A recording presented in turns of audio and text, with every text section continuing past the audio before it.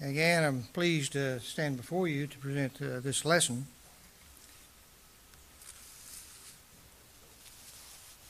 I think I presented this lesson about 8 years ago. So those of you that are old enough to remember, you're too old to remember. So anyway, we are in the Lord's army, or so the children's song goes. There are other songs that affirm the same idea. Soldiers of Christ, arise, stand up, ye soldiers of the cross, and so on. And so we are, soldiers of the cross. It is undeniable that the Bible describes us as being engaged in battle. It's a spiritual battle. Paul was recorded in 2 Timothy 4, verse 7, as saying, I have fought the good fight, I have finished the race, I have kept the faith. In Ephesians 6:10 and following, Paul describes the whole armor of God. Armor equips one to engage in combat. But Paul goes on to say that this fight is a spiritual one, and that the army so described is particularly suited to this spiritual warfare.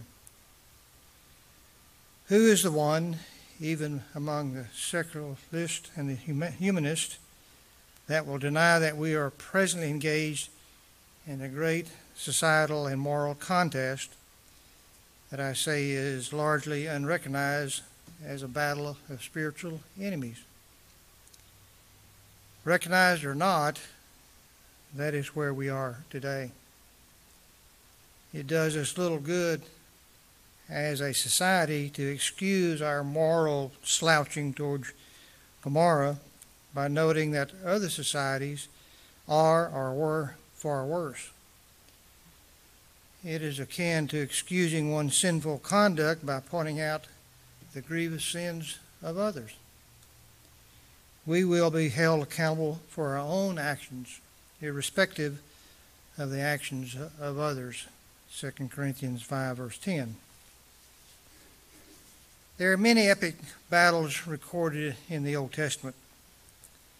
It is always a case of good against evil, as God defines good and evil. Chapter 17 of 1 Samuel is the story of David and Goliath.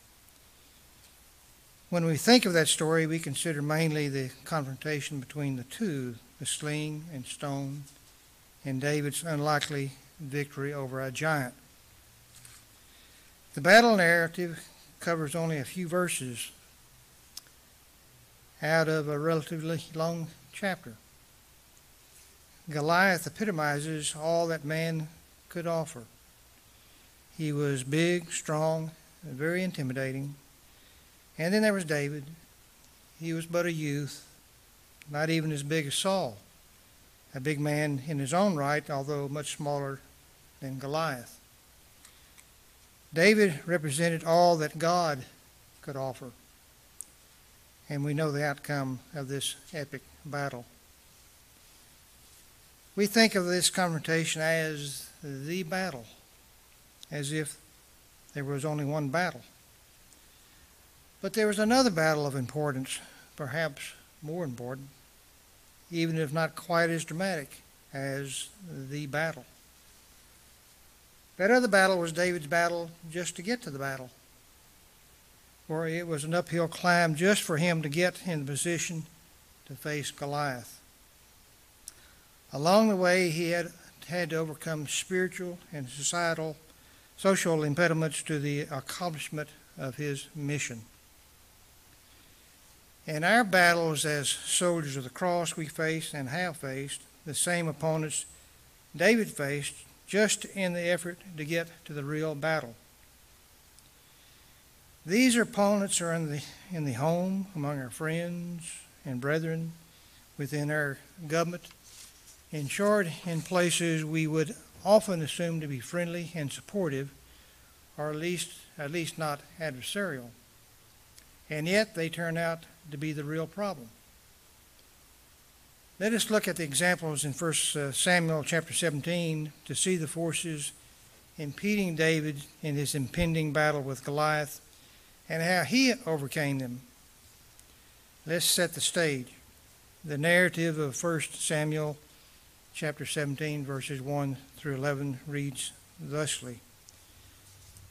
Now the Philistines gathered their armies together in battle, and were gathered at Succoth, which belongs to Judah.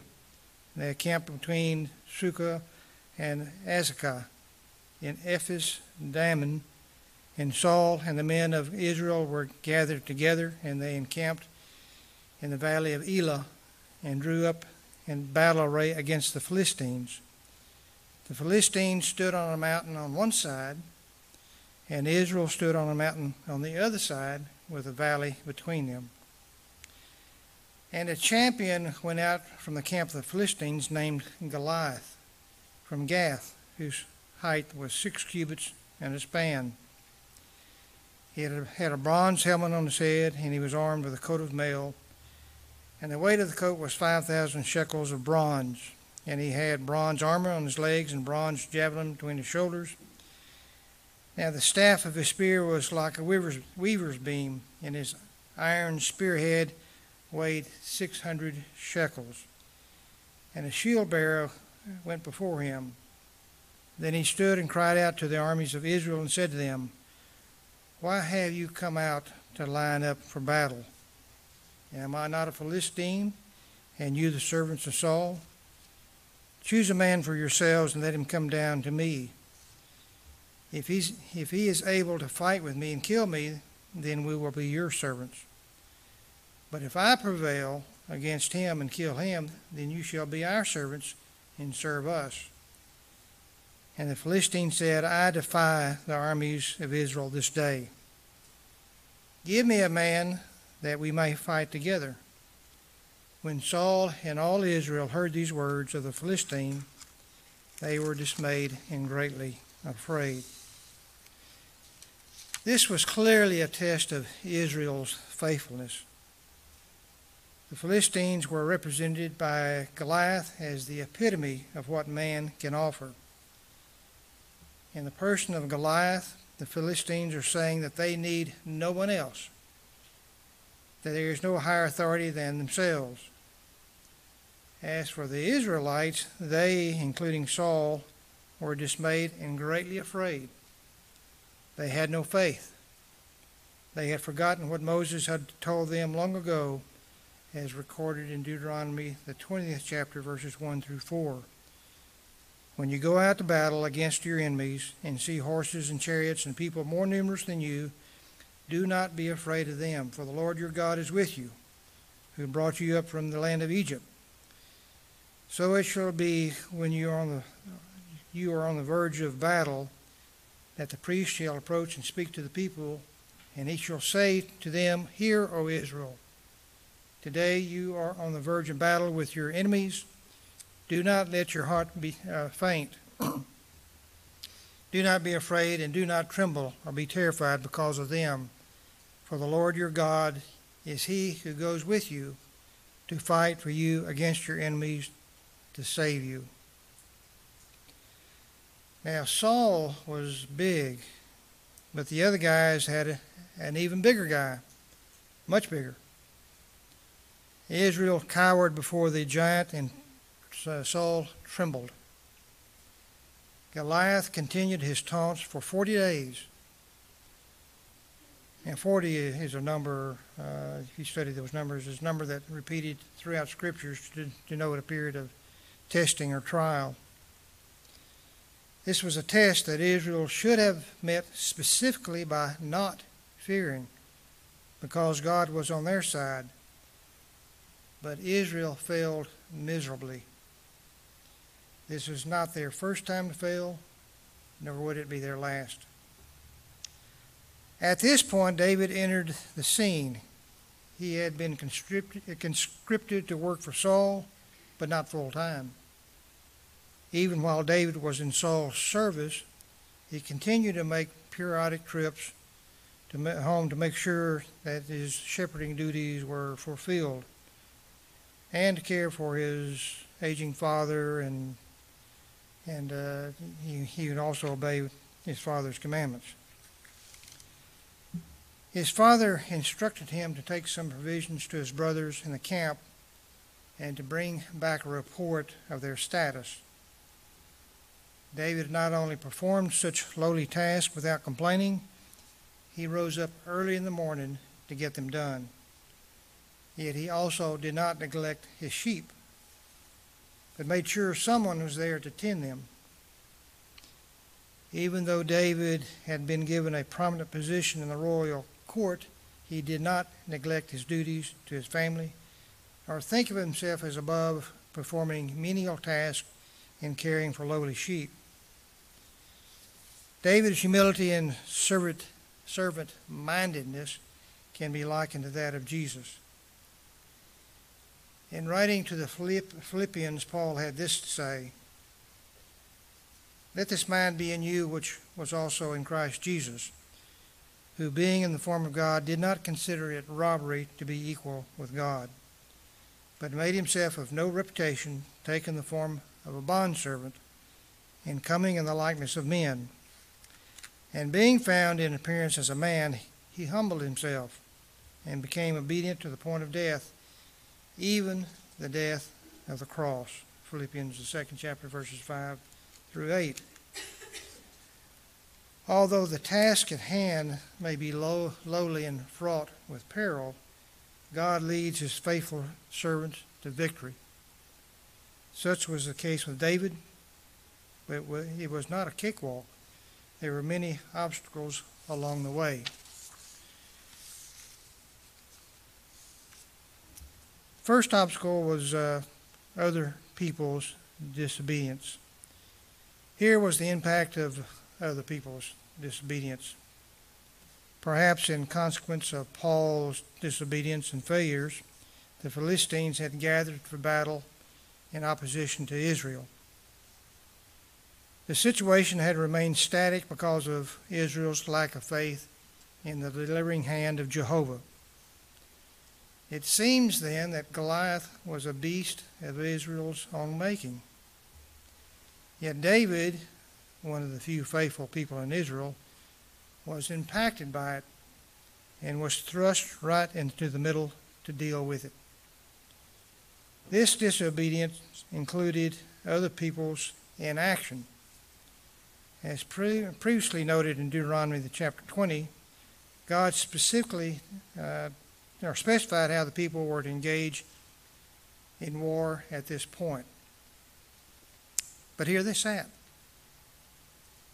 Once Goliath revealed himself and taunted Israel, the Israelites were frozen in fear. They would not move to confront him. They, including Saul, sat paralyzed for 40 days and did nothing but shake. Saul even put out an extraordinarily rich bounty for anyone who could kill Goliath, but no one would volunteer. That is, no one except David.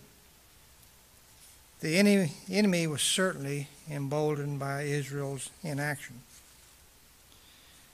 Another obstacle may be family pressures. Here we see David's brother Eliab treating him with contempt. Eliab knew that David had been anointed by Samuel as king over Israel. Perhaps jealousy caused him to react to David's presence on the battlefield with anger. He unleashed a stream of ridicule. This is reminiscent of the attitude that Joseph's brothers exhibited towards him.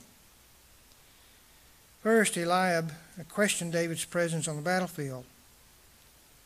He indicated that David's place was with the sheep, and the battlefield was for real men, such as himself. He elevated his own self-importance while denigrating David's. Eliab also suggested that David not only belonged with the sheep, but that he was derelict even in that small task. He said, "With whom have you left those few sheep?" He spoke ignorantly, of course, not knowing that David had, in fact, made just such a provision. Of course, ignorance coupled with prejudice is not a satisfactory substitute for the effort of gathering evidence and correct reasoning. Second, he attacked David's motives. He said, I know your pride and the insolence of your heart, for you have come down to see the battle. It is an unfortunate but not infrequent tactic to malign someone with whom one is at odds, not with any genuine charge or argument for which one can be held accountable, but by accusing the other of some spiritual deficiency. Here, Eliab accuses David of deceit and of having an evil heart. People lacking any real case against those they despise often manufacture one, and one which cannot be tested by facts is very convenient. Eliab further asserts that he knows David's true reason for coming out, for you have come down to see the battle. The implication is not that David merely wanted to observe, but to gawk and possibly see some gory battle and thus have some stories to tell.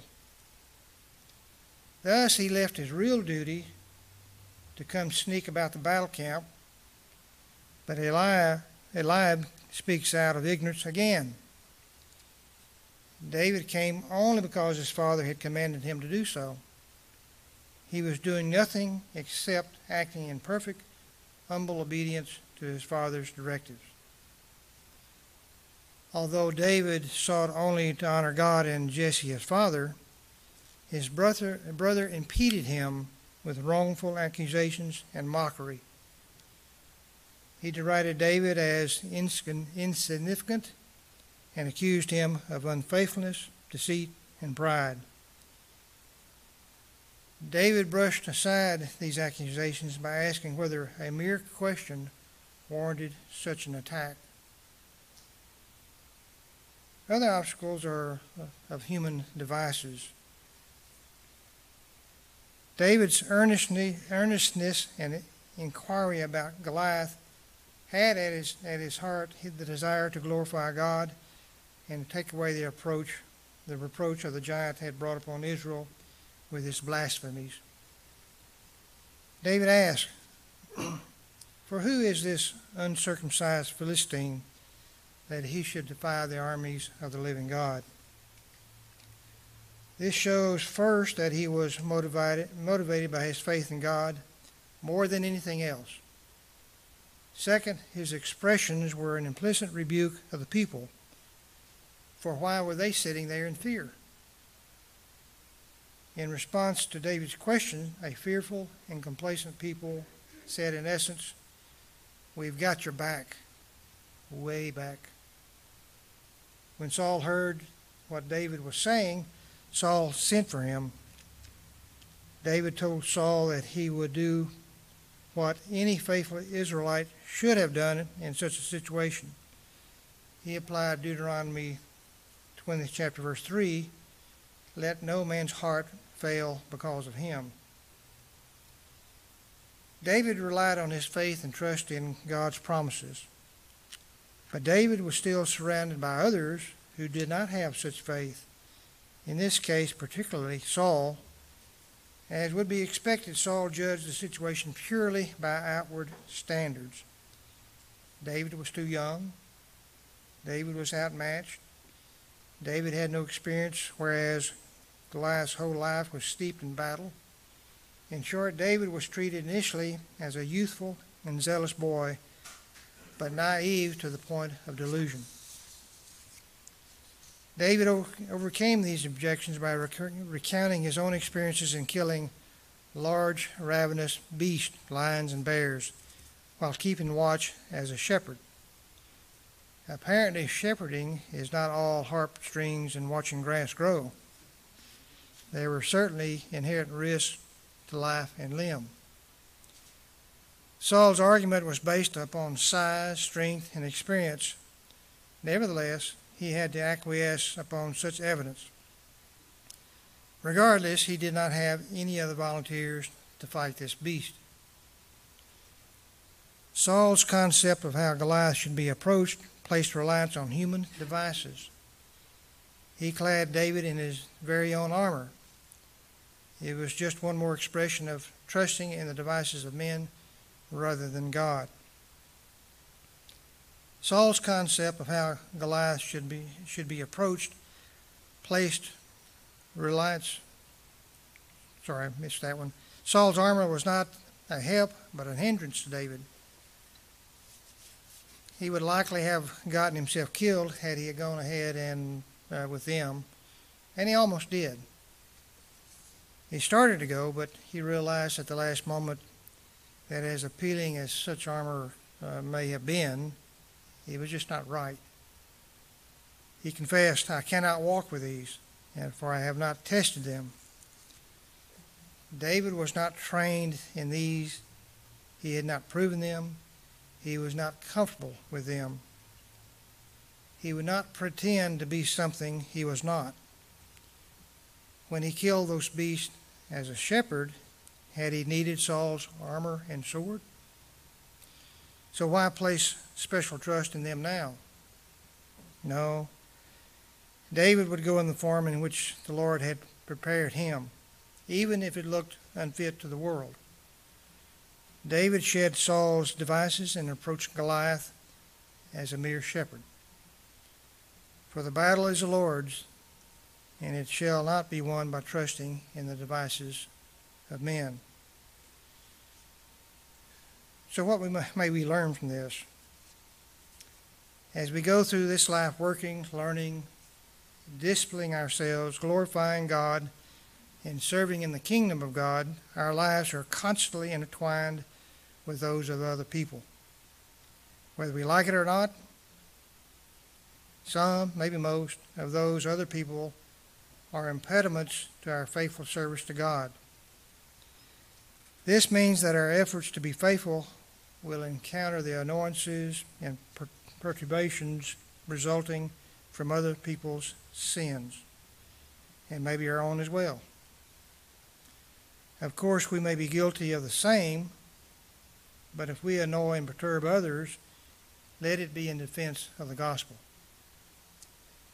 We must realize that here David was on the path to a battle that would literally change the course of history. It would vault him from a shepherd to national prominence. Yet en route to that standoff with Goliath, David had to overcome several impediments ranging from his own spirituality to sibling rivalry to being publicly doubted by his government, that is Saul, among other things. How did David handle this? The simple answer is with steady faithfulness. No matter what obstacle was thrown at him, he never took his eye away from God's will for his people.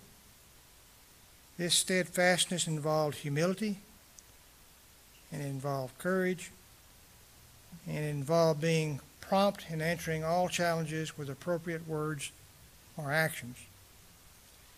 We can learn much from the types of challenges David met and how he met them. And these lessons can apply whether we are speaking to our father, brother, community, or the king himself. We should remain faithful in the small things. Jesus taught his disciples, "He who is faithful in what is least is faithful also in much. And he who is unjust in what is least is unjust also in much." Luke the 16th chapter, verse 10. David illustrates this principle well for us here.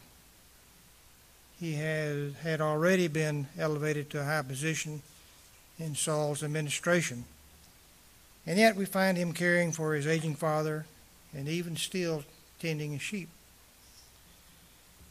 This was a young man of tremendous work ethic who possessed a humility just as impressive. These small things were the training ground for David's much. Massive trials lay ahead for David, and he would hardly be prepared for them if he had not remained faithful through all these small things. In consistently conquering these, David was being prepared by God for the Goliath. The commanding of armies, the national spotlight, the assaults from Saul, the national judgments to come, and eventually the throne. In none of these things could David have succeeded had he not first honored God in the small things. So it is with us as well. It is not enough to talk about honor without talking about what constitutes honor before God. Just as James argued that faith without works is dead, so honor without works is not true honor. To honor God means to submit to God and to His Word. Submission to God's Word means duty and action. Another thing we learn, we need to ignore the mockers and naysayers. We saw David mocked and ridiculed by his own brother. From this we can learn that we who embrace the truth of the gospel and are determined to live by the same will be ridiculed for it. And this ridicule will come from those closest to us, from brethren proved by their actions to be false, and even from perfect strangers whose lives are found wanting by comparison to our godly virtues. You will be falsely accused of pride, hate, intolerance, and who knows what else. In the words of Peter, if you are reproached for the name of Christ, blessed are you, for the Spirit of glory and of God rests upon you. On their part, He is blasphemed, but on your part, He is glorified. 1 Peter, the 4th chapter, verse 14. And again, we're not to trust in human devices. Finally, we see David putting off Saul's armor and simply trusting in what the Lord had provided. We must do the same. As we press ahead in our service to our King, there will be many Sauls who desire to clad us in their armor, thinking that the only defense we can muster will come from their own tried and trusted methods. We must not trust in Saul's armor or the chariots of Egypt. This is, of course, easy enough to say. Just as with Saul's administration, whole nations can easily forget God's word and trust in human agencies alone. They will go confront their Goliaths wearing Saul's armor, and they will lose. We must not shape our world in fear of Goliath, but instead by faith in God. Many forces colluded to keep David from the real battle. Yet why did David make it to the fight? Because he did not give up, even when those closest to him ridiculed him, told him he was wrong, and publicly maligned his heart and motives. It is easy to get discouraged when those we know and respect show us contempt and even denigrate us. It is easy at this point to leave such people to the devil and go our own way. That is how we naturally feel. I've tried my best, but you people don't care. And if you don't care, then I won't waste my time anymore either. But if we strongly believe in the truth, then we can never say we have tried our best if we ever quit on it. David did not, and his persistence is an example for us today. Do not quit. Do not give up. Ignore the naysayers. Ignore the mockers. Ignore the liars and the cheats. Move ahead and press your righteous cause until you reach the momentous battle, the one that really counts. And if you die trying, so be it. You have served God. You have not feared man. As Jesus said, be faithful unto death, and I will give you the crown of life. Revelations 2:10. And the truth is that there is a big future for small, smooth stones. and for the people who courageously will them. Hope this lesson has been of value to you. If there's anyone who needs to respond to the gospel's call for whatever reason, we want to allow that opportunity now as we stand and